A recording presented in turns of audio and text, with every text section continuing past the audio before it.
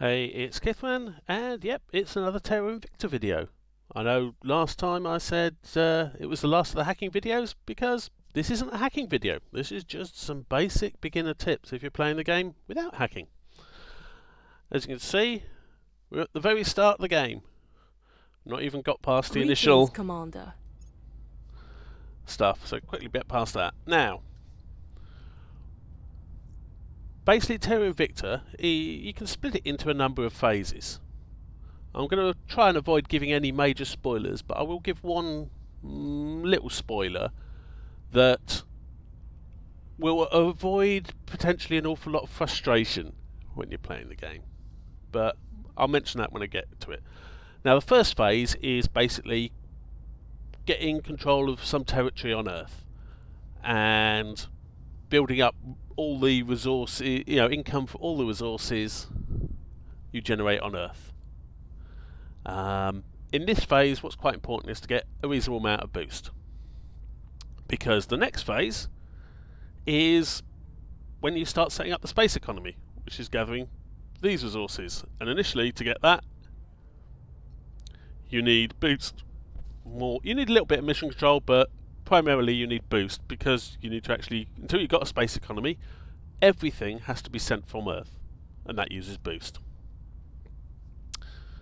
Now, next phase after that, I'm calling that sort of the fleet phase. That's where you start building a reasonable fleet of ships, etc., taking advantage of your space economy to produce it, because you can only basically produce ships on your resources here.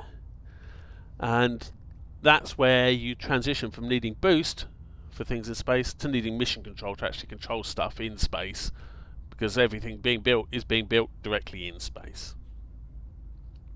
And then the final phase is the meeting the victory condition for whatever faction you're playing. I'm not going to say anything beyond the fact that different factions have different goals and different requirements. Now, the one thing I will say, which is a minor spoiler, it revolves around mission control. And that is, the aliens, they will attack you based on certain triggers. And there is one trigger based on how much mission control you are using. So you can have 1 million mission control, but if you just have the equivalent of the starting ISS in orbit around Earth and that's it, then it's not an issue. But depending on your difficulty level, there'll be a certain point where if you have more than a certain amount of mission control, that's going to annoy the aliens a lot. And if you're not aware of that, you can find yourself in a sort of spiral where you think, oh, I've not got enough stuff, you need to build more stuff in space, which of course takes more usage of mission control. That's the only reason why I'm giving it as a spoiler, because it can get very frustrating as a player if you just miss. There are some hints in the messages as that's what's happening, but they are very subtle hints, and it's very easy to miss them. And as I say, it can lead to a lot of frustration. But anyway, this is more beginner tips. So the first thing I'll say when you're starting is you want to do nothing. And by that I mean you want to actually look at the world, look at your starting councillors, and work out a bit of an idea. Where do you want to go? It may be a case of you've already started with right, I want to do X. That's fine. You might be, I want to form a super Europe or a super China or a super America or whatever. And that's fine. That's a goal, and you can start working towards that. But if you've not got a set goal like that, you need to have a look around and work out where you want to sort of gain power on Earth initially. Because part of the building up resources is getting the right sort of countries to let you build those resources. And what I mean by that is you've got different sizes of countries. So you've got things like Russia, you've got China, you've got India, you've got America. These are all very big countries. They produce a lot of stuff. but also because they produce a lot of stuff, their control points require an awful large part of your control point cap, if not more than it. And also, you can't really, unless you're really, really lucky on the dice, or you cheat, you can't gain control of them initially. Then you've got sort of the medium countries which could do various things, you know, stuff like Germany. France is a bit of a special case because it's in the Union, it's in the European Union already and can form a far bigger country. But a lot of the countries that are in the EU at the start will qualify as sort of in-between countries. And then you've got the small countries that have things that are very useful. Say, for example, Singapore. It's a small country, couple of control points, but boy does it have a big income per head. Or North Korea. It only costs 3.4 of your control cap, but it has a nuke at the start. Their military sucks, but they've got a nuke. So, what do I suggest with regards to countries? Well, if you go up here,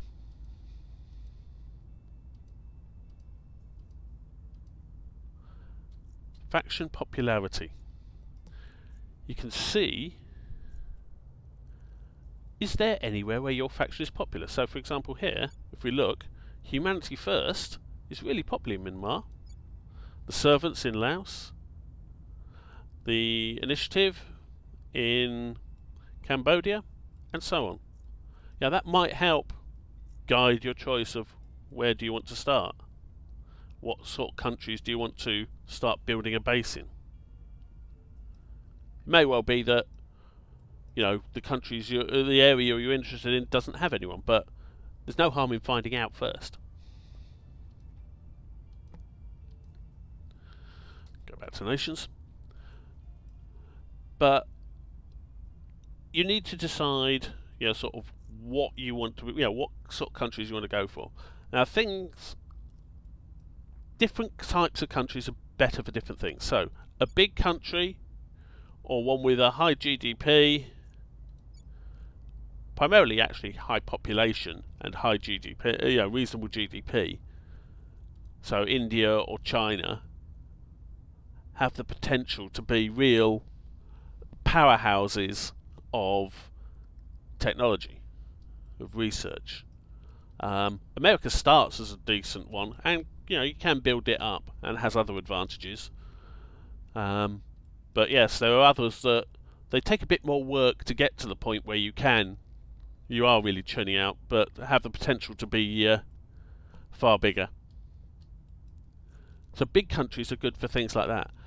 Small countries, all these little ones down here, if you can keep them stable, are great for building things like mission control. Yes, you need to get the space program up and running there, but then they can just churn it out. And others like Israel and Singapore, they've, you know, sort of Israel, for example, starts with the space program. You can start building mission control here straight away, and because it's a core economic region, you can actually have 8 mission control built there. So, to sum it up, really, initially you want to be going for maybe 1 or 2 countries that have a decent supply, you know, sort of either boost or mission control, or the potential to provide that for you. Kazakhstan, for example, is really popular because it produces a whole load of boost. Especially if you can kick it out of the take it out of the Russian Federation to start with. Alternatively, you want to grab one of the small. You might want to grab one of the small countries that has a nuke. Most popular, North Korea and Israel, because Israel, like I say, can also be used then to build up resources, mission control resource specifically, or boost if you wish. And also some countries that border whichever large country you want to get. That's why America is a bit harder, because basically it's only got a couple of countries on its border, Canada and Mexico. So it's quite hard, whereas China, if you look, it's got all these little countries.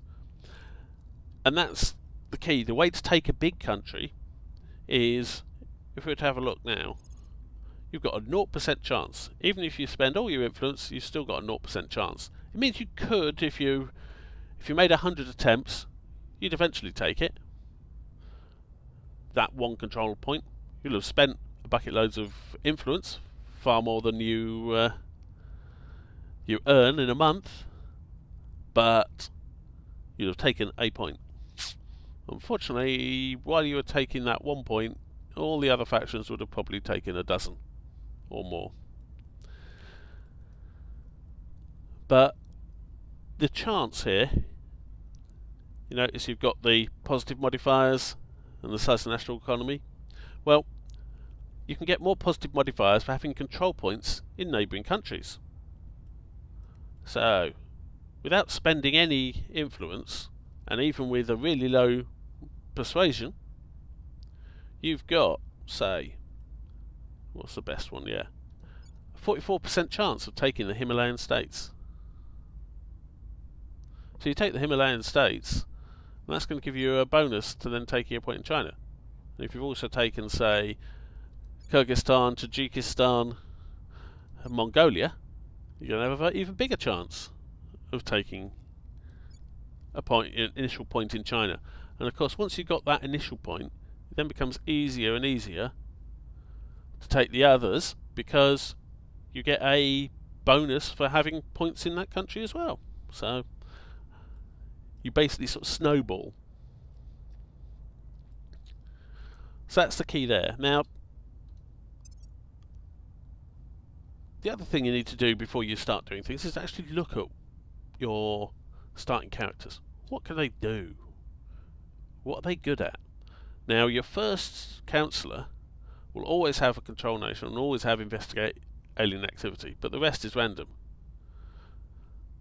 And initially, when you're building up, the most important thing is probably control nation, which she's got, and public campaign, which she doesn't. Let's look at the other guy. The other guy does have a public campaign. And every one of these missions either just works, but maybe has a cost, so set national policy. That will always work as long as you meet the requirements, and it just costs a flat 10 influence. Investigate alien activity. That always works, just costs a flat 5 ops, and so on. Others, though, like Control Nation, have a stat that drives your base chance. Now, for Control Nation, it's Persuasion. She's only got Persuasion 2. Not that good, unfortunately. The other guy, he's got Persuasion 7.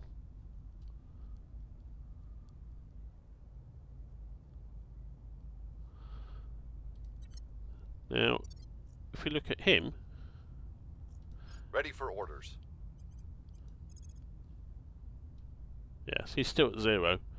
But he's got 7, 0.5, and 2. So that's 9.5 plus. So it's almost the size. Oops. I clicked on Philippines. There we go. So it's 5.1 versus 28.8. So still showing as 0. But compared to Rosie's chance, he's got over twice the positive modifiers, so he's far better at controlling nations. It's just China is still really, really big. But these are your 2 initial ones. You want to look, you know, sort of, it may be that both of them have a really low persuasion and they don't have any, you know, sort of you only have one of your starting characters has control nation or something like that. You may just want to re-roll. There's no harm in that. Also, initially, you may be able to pick up an organisation at the start. Whether or not you do is dependent in part on what else you're wanting to do initially, because your initial resources are very limited. So for example, if you were to grab this, that means you won't have the influence left to get a third councillor at the start. But things you need to look at on your councillors: what they can do, what their stats are, especially their stats for what they can do.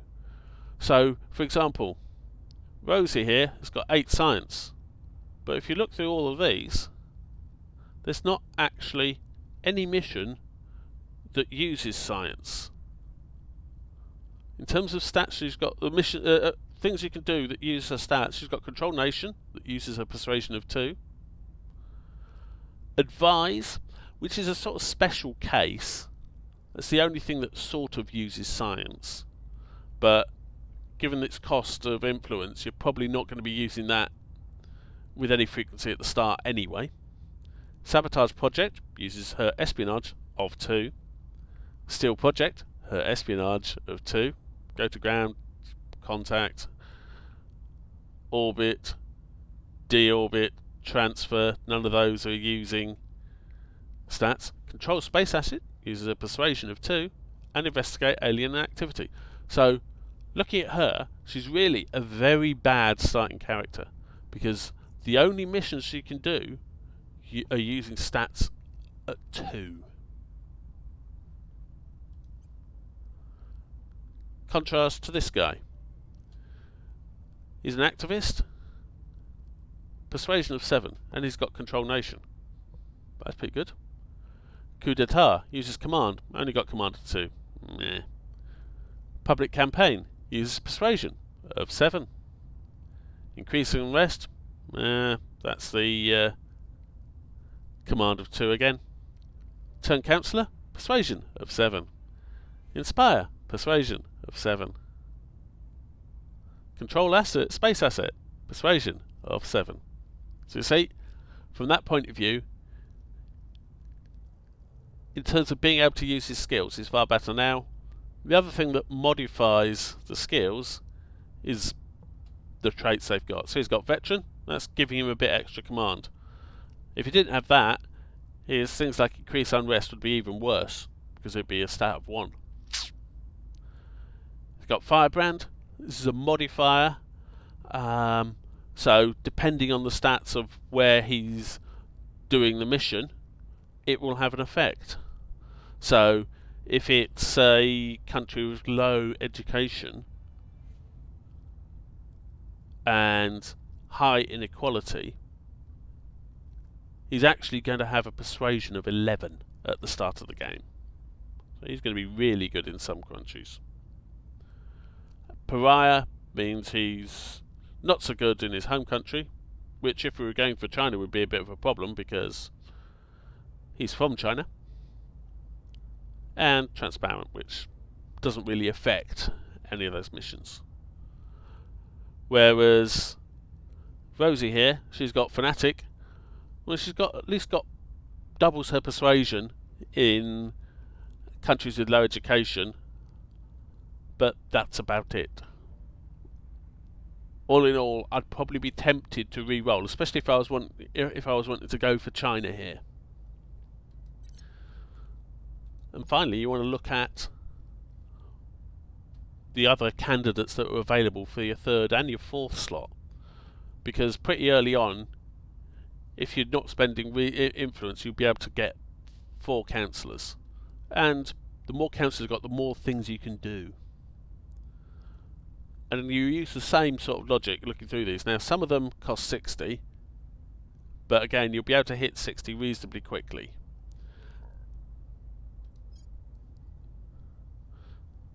Inflexible is another trait that ideally you want to avoid, because basically leveling up, increasing those stats gets harder.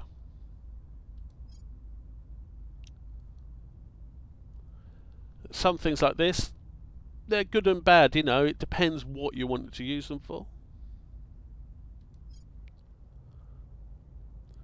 Other things like Doctor is purely a positive trait. And some of the negative traits, things like Earthbound, you can spend experience to remove negative traits. But you're probably going to want to be... Well, you're certainly going to want to really be getting another 2 counsellors as soon as you practically can.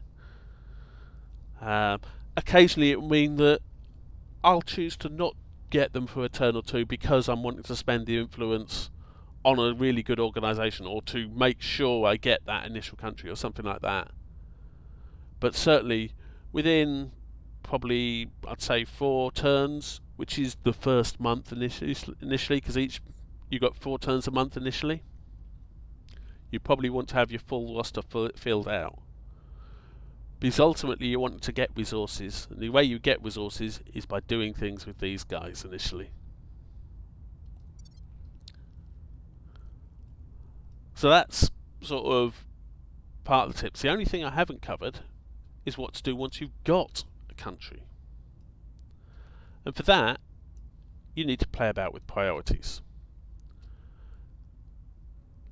First thing I'd say is some of these you never really want to spend on. Spoils especially. Spoils are bad.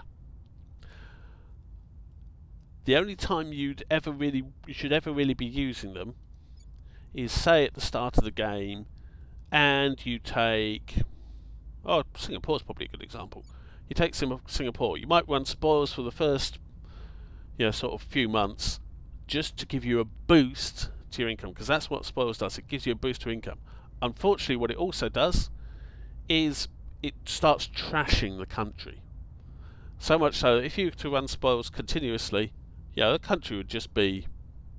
You wouldn't be able to keep control of it, if nothing else, because inequality goes up. That drives down things like cohesion, drives up unrest, and sort of the place can revolt. Also, you don't need to be putting in 3 dots into everything. It's let's find a good example. Where's one with... All these are sort of basically set by the AI.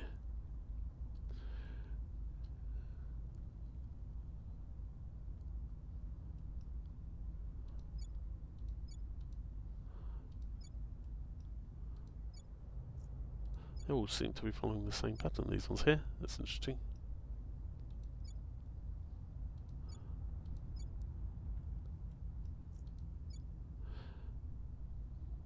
But yeah, USA is probably a good example. These percentage numbers are what matter.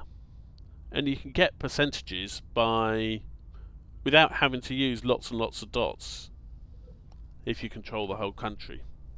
It makes it then a lot easier from your point of view to see sort of what's there and what's going on.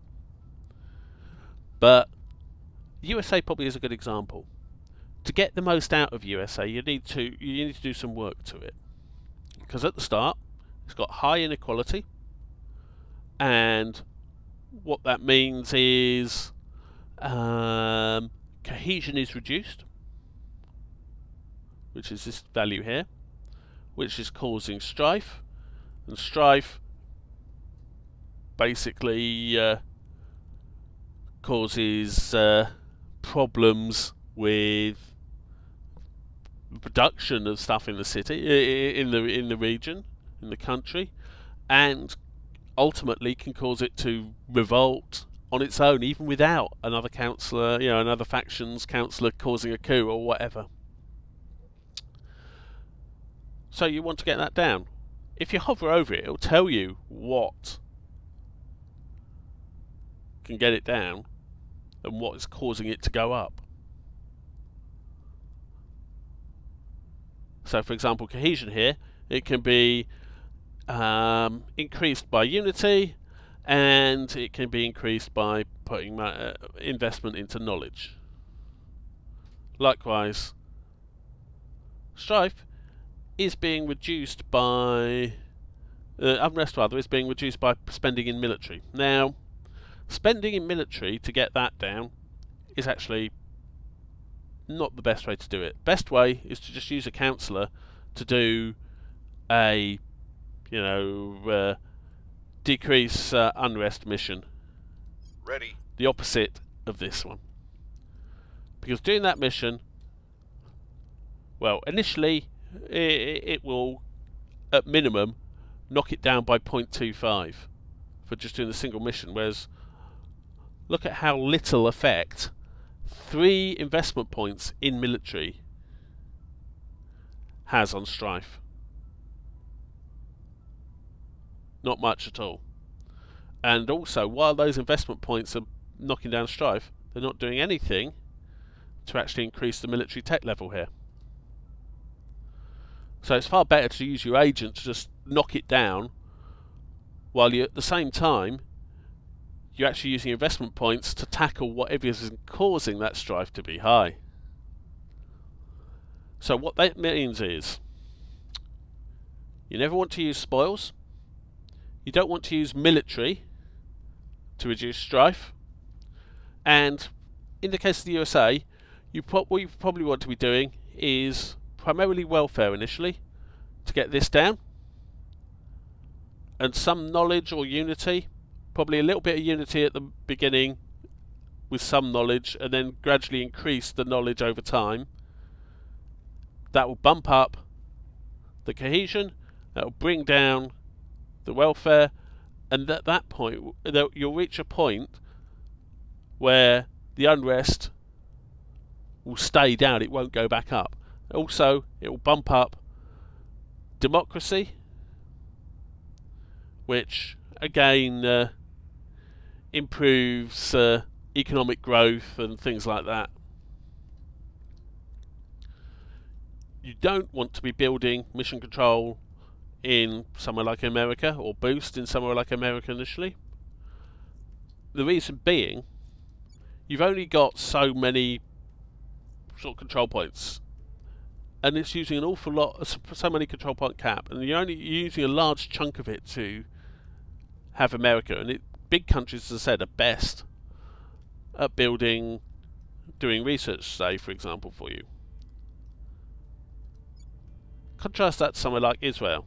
This is where you'd want to be building mission control initially,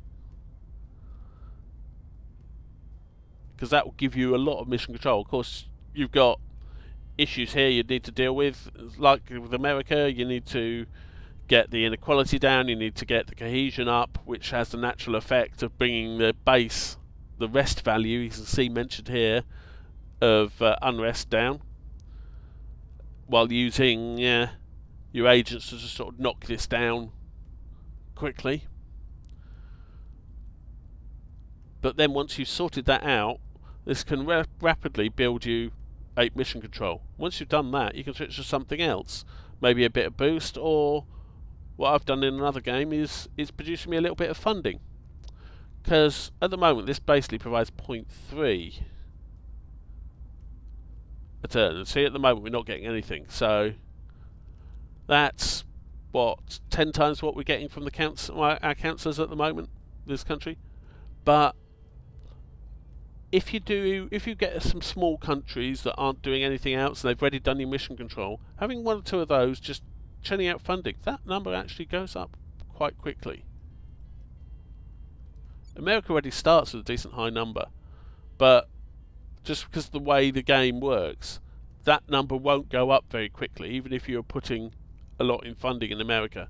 You know, funding's another one of those things that works not too bad, especially over a longer period, if you've done it in advance, you've done it in smaller countries. And ultimately, what happens with a lot of these smaller countries, say Central American ones here, if you can get these stable, which admittedly actually is a bit of a challenge I'm finding in another game, if you get these stable, they can turn out your mission control, then switch to, say, funding or knowledge, and then they can just be later absorbed by a bigger country. They keep all that mission control, and that's how you can end up with lots of mission control in a big country like America. Is they don't build it, they just sort of absorb it. Best example of that probably is the European Union. you can do that obviously a lot earlier.